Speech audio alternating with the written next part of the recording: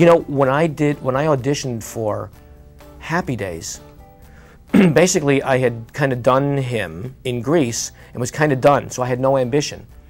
Henry delivered the part, was great in his audition, and got the Fonz. I'm just remembering who it was that read for those parts. I tested for Chrissy, Suzanne Summers.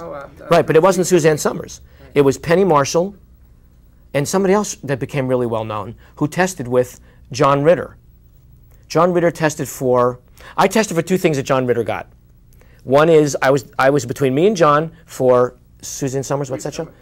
Me and John for Three's Company, and me and Henry for Happy Days. There's a great one for you. And I was terrible in the Happy Days audition because I didn't care. So Henry got it because he cared and he was great. And I didn't get that one probably because John was better. But that was it. It was me for both of those. My whole life could have been different.